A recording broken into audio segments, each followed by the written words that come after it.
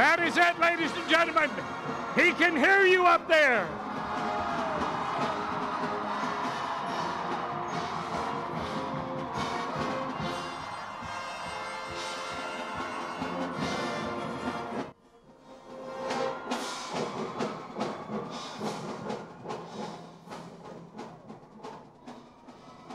Keep going, keep going. Don't let down now, don't let down now. He can still hear you. All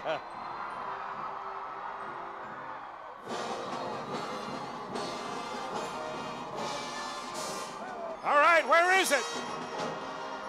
Is it up there? I can't see it. Is it up there?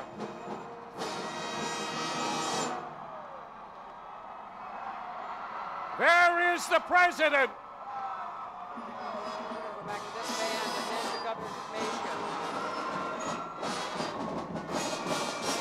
There is your president, ladies and gentlemen.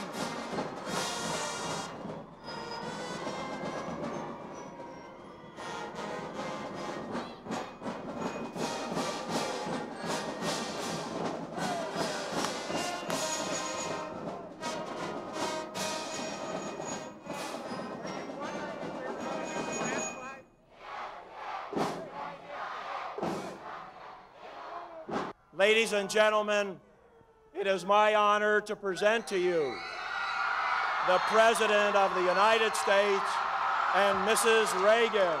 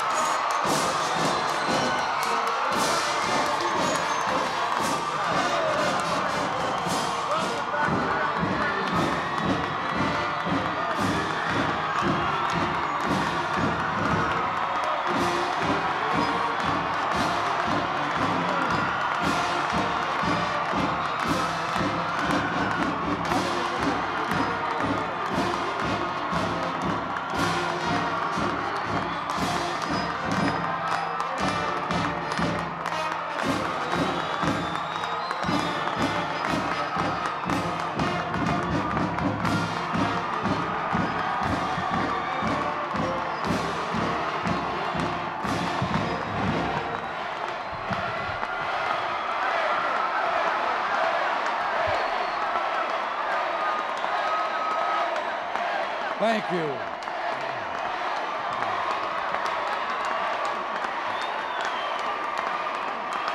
Thank you very much.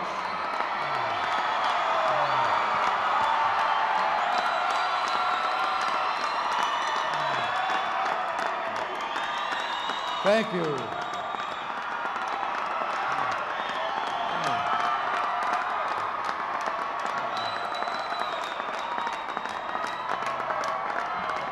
Thank you very much.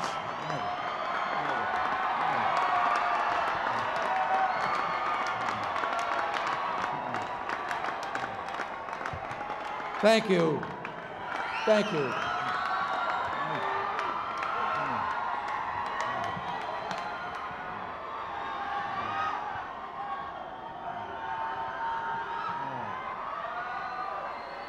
Thank you.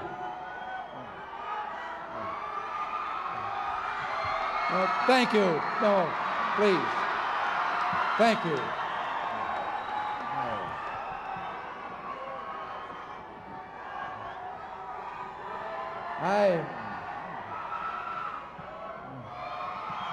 Thank you. It's my turn. Thanks. Thank you all, and thank you, Governor Deukmejian, for that very kind and generous introduction.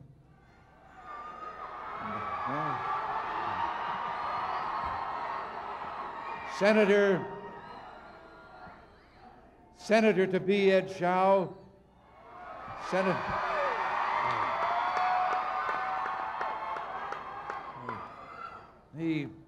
Senator Pete Wilson, and the members of your state Team 86 that were just announced to you by the governor. your Congressman Bob Badham, others here on the platform, Bob Dornan, Congressman Moorhead, Dreyer, Dana Meyer, and Claire Bergner, our state chairman, Congressman Lundgren, and you, ladies and gentlemen.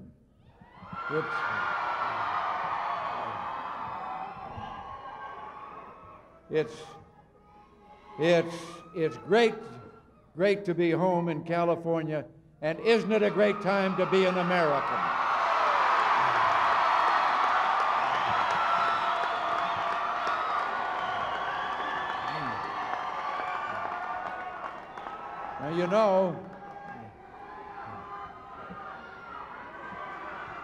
Now,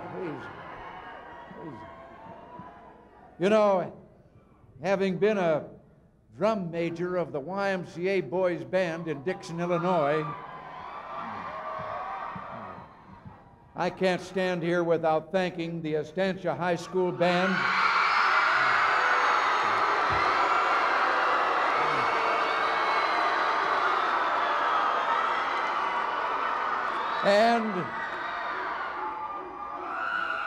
and the Costa Mesa High School Band.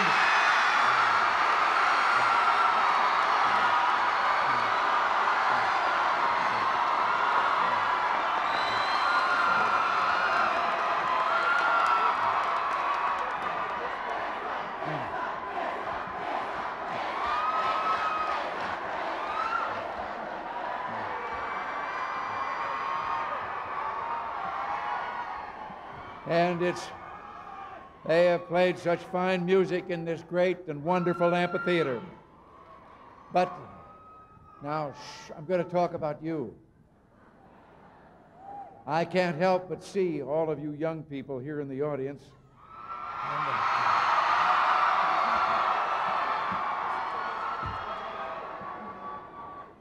And I have a special message for you from my roommate.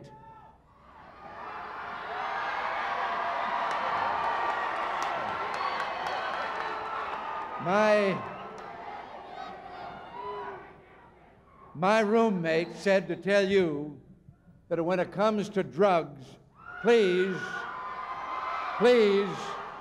for your families, for your future and your country, just say no.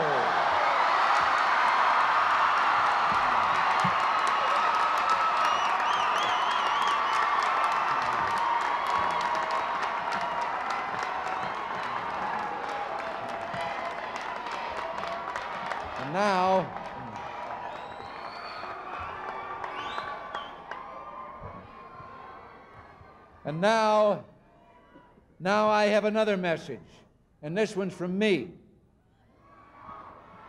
Now, when it comes to George Deukmejian and Ed Schau, for yourselves, your families, for your future and your country, just say yes.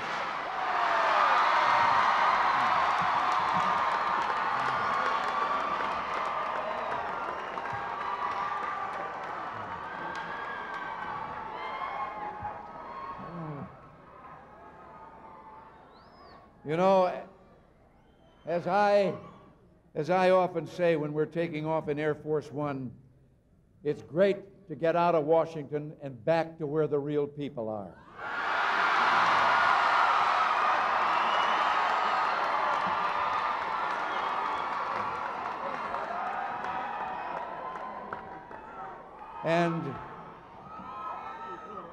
And the message I've been taking to the American people everywhere is plain and simple. I've reminded them that we turned the economy around, inflation is down, interest rates are down, jobs and growth are up, and today we're enjoying one of the longest economic expansions in our history.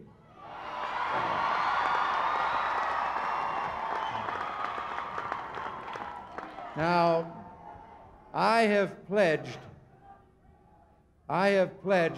that we will not be satisfied until this expansion reaches every sector of our economy and every home in America, and until every American who wants a job has a job.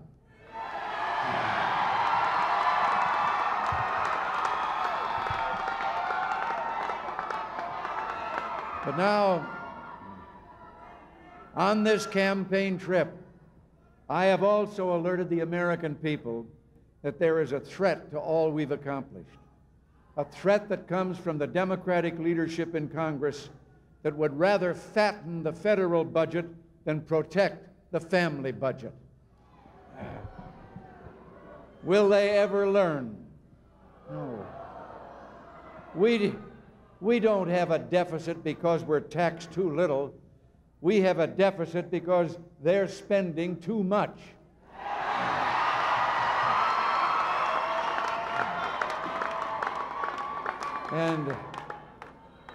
And how they like to raise taxes. Those folks never met a tax they didn't like. And when it comes to spending your hard-earned money, they act like they have your credit card in their pocket, and believe me, they never leave home without it.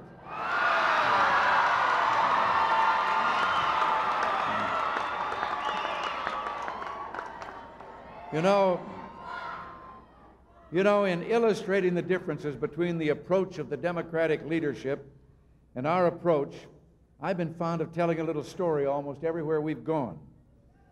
So today, I have a special message from my friends in the press who've traveled with us in the past few days and weeks. I've seen the umbrella they've opened at times along the way with the message, "No more puppy jokes." So I promise, no more puppy jokes.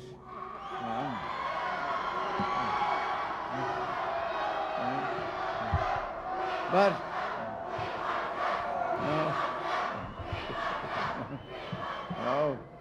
but did you hear the story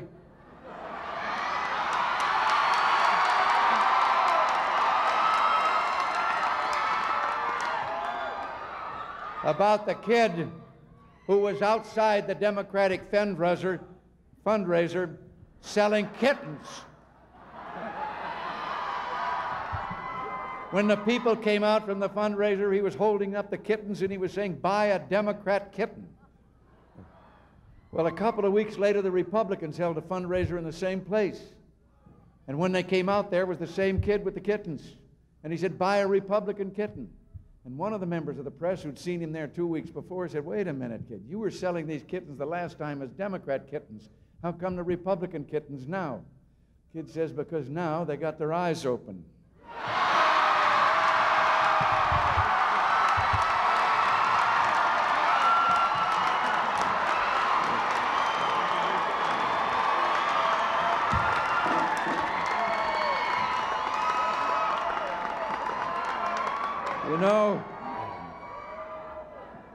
You know, in illustrating the differences between the approach of the Democratic leadership and our approach, well, that I figure fits. Now, everywhere I've gone, I've also spoken of my most solemn duty as president, the safety of the American people and the security of these United States. And I've also talked about how proud I am of the 2 million young men and women who are in the uniforms of the United States military today.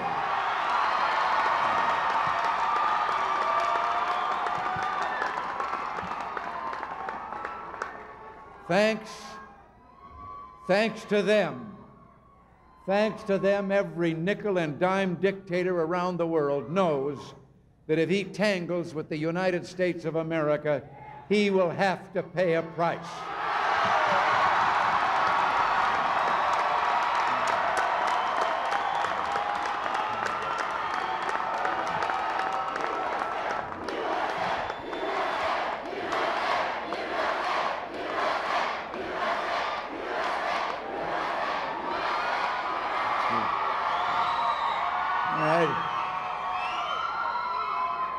Now, most important,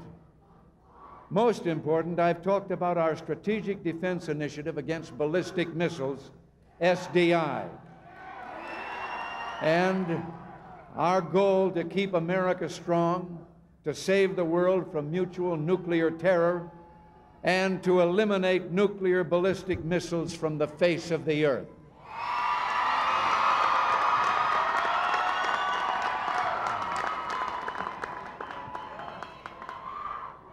And ultimately, all nuclear weapons of every kind. Now, everywhere I've gone, I've tried to have a special word for Democrats and independents. I wanted them to know that during these past 6 years as president, I've relied again and again upon their support and told them I'm grateful. With their huge majority in the House of Representatives, had there not been many of them willing to cross over and support us, we couldn't have done any of the things that we've done. You know, I used to be a Democrat myself. Yes. Yes. Now, wait a minute. Wait. And that's why I hope and believe there must be many here, as I've seen them across the country, patriotic Democrats who realized they could no longer follow the policies of the liberal leadership of their party, that it had become completely out of step with the hardworking and patriotic men and women who make up the mainstream of the Democratic Party. Now, I know how tough it can be to break with tradition, but remember what Winston Churchill said as a member of the British Parliament.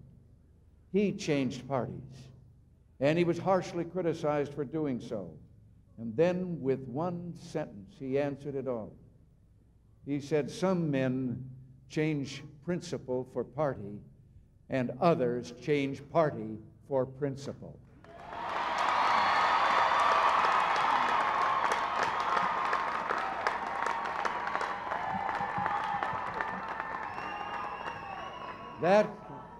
That was the message I took around the country, and it's the message I bring to you today. And come to think of it, when I consider the importance of sending George Deukmejian back to Sacramento, sending Ed Shaw to help us in Washington, I think of another great statement by Winston Churchill. Give us the tools and we will finish the job.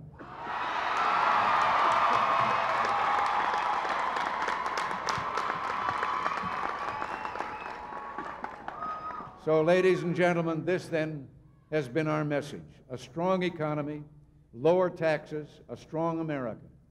But I hope you'll forgive me if toward the end of a long campaign I take some quiet moments now to add some final thoughts about the meaning of what we saw and did. Of course, I welcome the chance to talk about the issues. But I think you can see I've always thought there was only one real issue in this campaign: the future. The future that all of us want.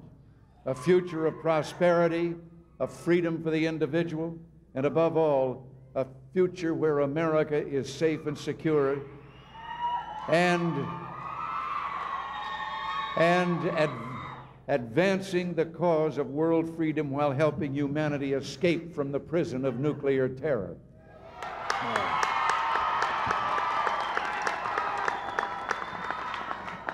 I've seen that future during this campaign. I've seen it in those faces and faces along the highways our motorcade travels from the airports. So many Americans interrupt their day to walk out and wave a hello. Children waving flags in front of the schools. Office workers standing outside in their shirt sleeves, and laborers and mechanics in their work clothes as we pass the garages and the warehouses. Housewives with little ones waving flags from the front yard. And that's why wherever we've gone, as we flew away from Washington over the towns and neighborhoods and the baseball diamonds and football fields, shopping centers and schoolyards, I always told my countrymen how grateful I was for the gift of the real America, the gift of coming home again. And now that I'm back here in California, where my career in public office started, I want to say thanks to all of you too for that gift of coming home. Flying back from Iceland recently, I think you can imagine how grateful I was for that gift, the gift of returning to a land like this.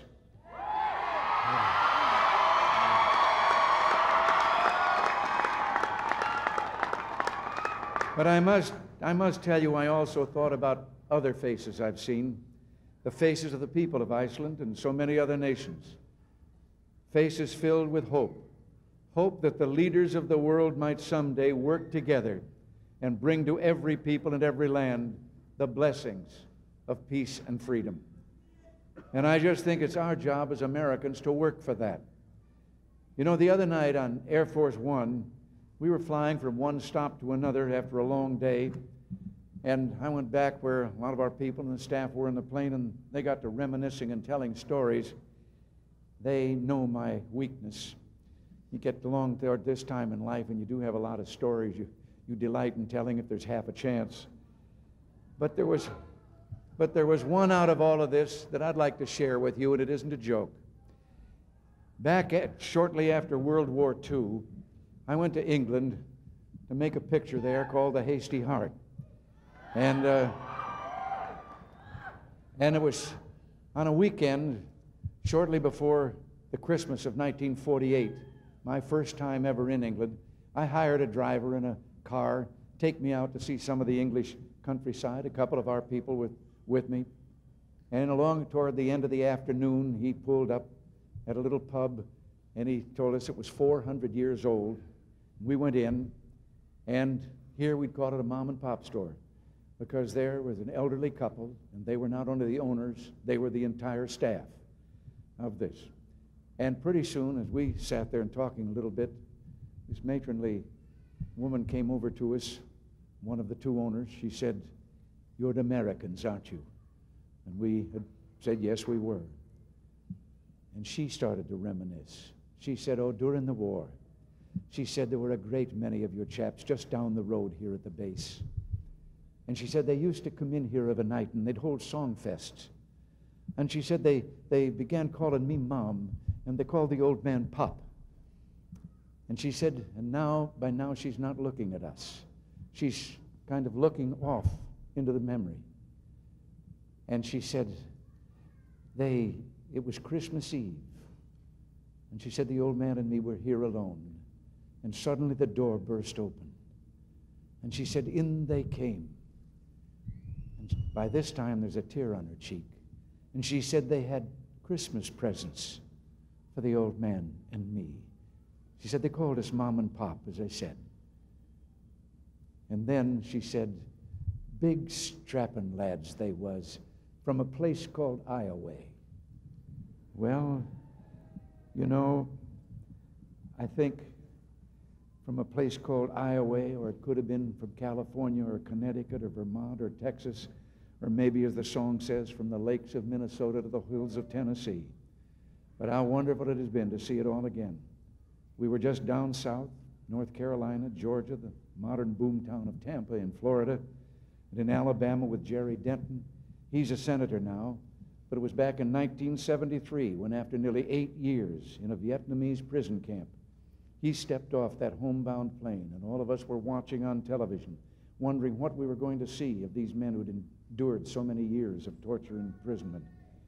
And there he stood. He saluted the flag, and then he just said it all. God bless America.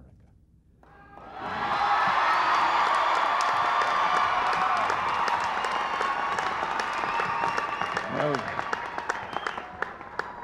we made it to Oklahoma, Wisconsin, Missouri too. I got hugged there by a bear with a big tummy. The Secret Service wasn't even a little bit nervous. He was the school mascot for the Southwest Missouri State University. Now, most recently, I've been in the Black Hills of South Dakota. Air Force One took a few passes by Mount Rushmore, and we did the same thing in Colorado over the Air Force Academy. And we could see the Cadet Corps down below. They had all come out to salute us as we went over. We went to Indiana, Spokane, Washington, then a big Western welcome in Idaho, on to Nevada. I was just there this morning, and now at last, home to California.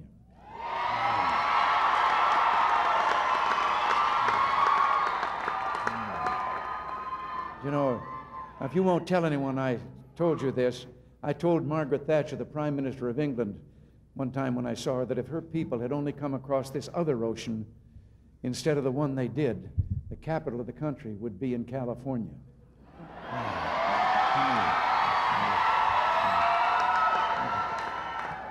But everywhere we've been, we've seen the red, white, and blue.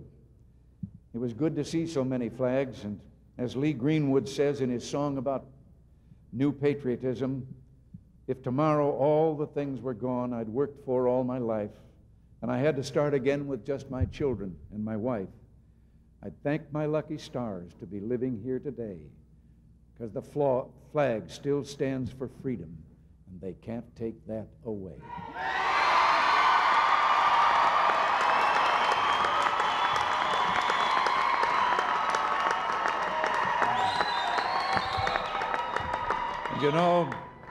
You know, maybe I could finish this campaign today by telling you something about the Iceland summit that wasn't too widely known. Mr. Gorbachev told me that when I talk about how we Americans look forward to a day that, it's no threat, Mr. Gorbachev, it's just a dream we call the American dream.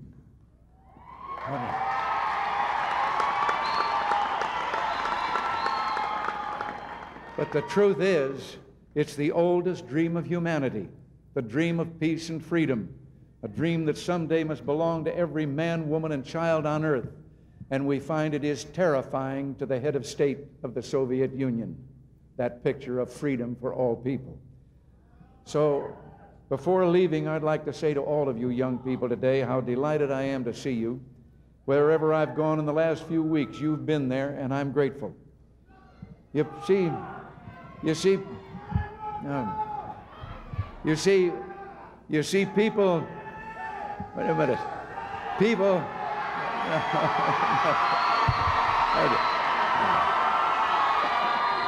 wait a minute, I got a message for you.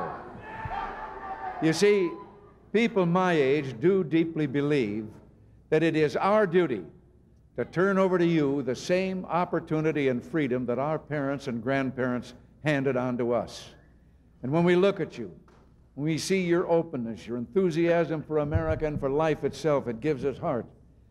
The heart it took to fight and to win this campaign. And who knows, perhaps many years from now, when you have children or grandchildren of your own, one of them will ask you about a November day a long time ago when a former sports announcer named Dutch Reagan came to town for the last campaign. And should that happen, and since I won't be able to myself, I hope you'll tell them for me that I said it wasn't true, that there are really no last, no final campaigns, that each generation must renew and win again for itself the precious gift of liberty, the sacred heritage of freedom. Please tell them for me that I always thought being an American meant never being mean or small or giving into prejudice or bigotry, that it did mean trying to help the other fella and working for a world where every person knows freedom is both a blessing and a birthright.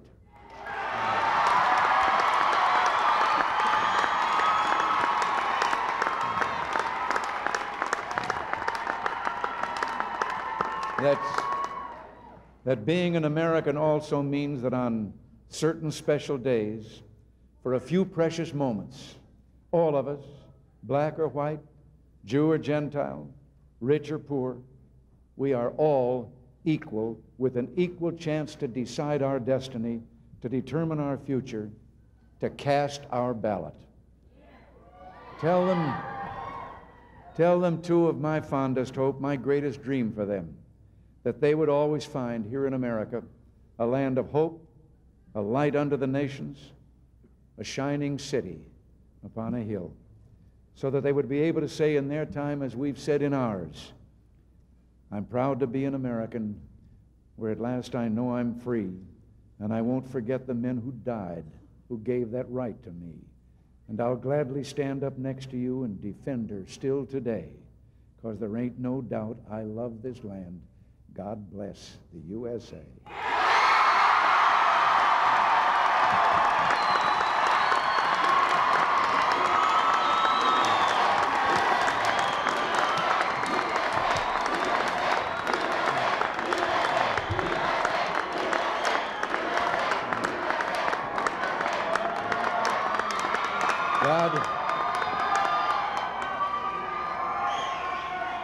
God bless. God bless Governor George Duke Majan, Ed Shaw, and all this team up here that you're going to send back to office. And God bless you. Thank you.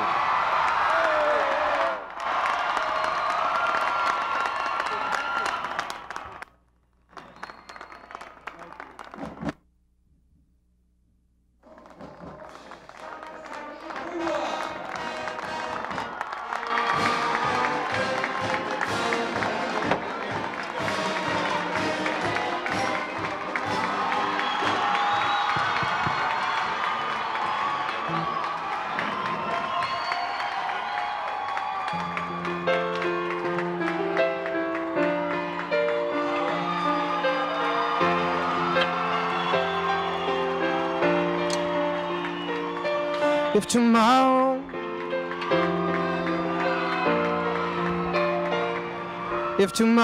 all the things were gone I've worked for all my life,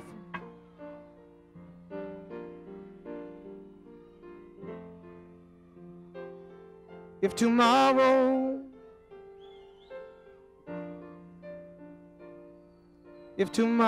all the things were gone, worked for all my life, and I had to start again, just my children and my wife. Thank my lucky stars to be living here today, 'cause the flag still stands for freedom, and they can't take that away. And I'm proud to be an American, where at least I know I'm free. And I won't forget the men who died, who gave that right to me. And I gladly stand up next to you and defend her still today, 'cause there ain't no doubt I love this land. God bless the USA.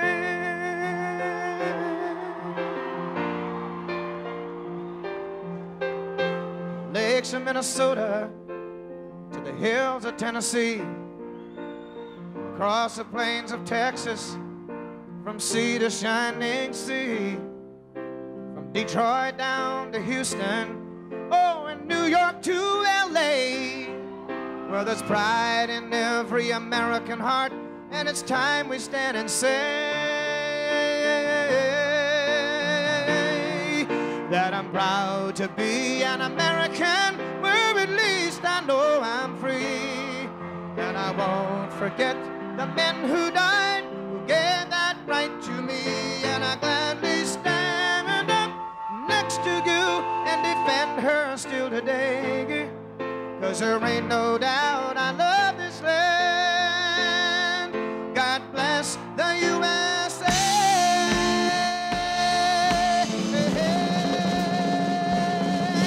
And I'm proud to be an American, where at least I know I'm free. And I won't forget the men who died, who gave that right to me. And I gladly stand up next to you and defend her still today. Sing it! Ain't no doubt I love this land. God bless the USA.